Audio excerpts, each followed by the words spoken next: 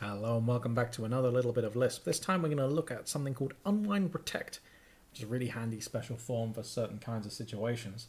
So what we've got over here, if I was on the right machine, my favorite mistake, is we have a bunch of functions. We have something this is like stubbing everything out. So you would have real things here, but we're going to have this function that pretends to open a connection.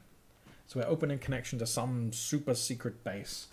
And then we're going to download secrets, which are going to contain terrible truths. So this function takes a connection and then would normally, obviously, contact the other end of the connection using that thing and download some data. So maybe this is to a website or some other service. And it's going to return whatever that service provides. And then we have this thing for closing a connection, which at the moment just logs that it's closing the connection and then returns nil. So how would we use this? A nice simple way, we would say we define a variable called com and we'll open the connection. And inside here, we're going to print whatever we download from this connection. So we're going to pass in con here. And at the end, because we don't want to leave open connections out to the outside world, we want to close the connection again. We pass in con. What have I got down here? Undefined function download secrets. I haven't compiled this. Okay. So let's compile this again. And now if we run heavy stuff, we will see that it printed terrible truths and then it was saying it's closing the super interesting connection.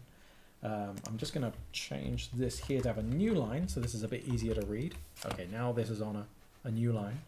So we've downloaded something from the connection, and we've closed the connection. That's all well and good. But let's say that while you're downloading, something goes wrong. We get an error.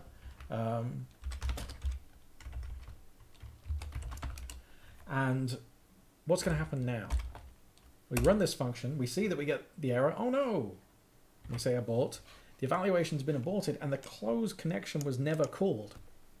So your system is now in a bit of a bad state. You've got this open connection to this other service, and that isn't what you wanted. You always wanted to clean that stuff up. And this is where unwind-protect is going to come in to help us out. It's a special form, so it has non-standard evaluation rules.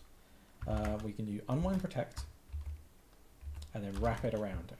Now, if we look at the signature, we see that the first form inside it is the thing that is protected. And then everything else after the body is cleanup. So I'm actually going to print here, oops, cleaning up. Compile this again. And we're going to take out the error first. So we just get the terrible truths. Let's run our heavy stuff. And so we can see that the function started, we got our connection, we downloaded the terrible truths, we printed them out, and then it printed cleaning up, and then it closed the connection. Now let's look at what happens this time when we reintroduce that error. We run heavy stuff, we abort, and we still get cleaning up and closing super interesting connection. So even though we got that error, we were protected by this, so that when the stack unwound, when we aborted, or if you're using other handlers, which I'm not going to go into this episode, if you're using the kind of error handling or signal handling methods, and you transition to another part of your program, it will guarantee that this is always called before you leave the scope of this form here. So this is the thing that's going to get run with protection, and this may fail, but this is always going to get run. Now, unwind-protect only takes a single form. So if you want to do multiple things within the unwind-protect, you're going to need a program. So you could just do this and say print starting business. And then, oops, success. Oh, we've still got our error. So we can see we got to starting business, ran, and then this threw an exception, so we never got here. But again, cleaning up and closed connection still got run. Let's go and remove that error so we can see a successful run. and we get starting business, we get the terrible truths, we get our success, and then cleaning up and closing connection.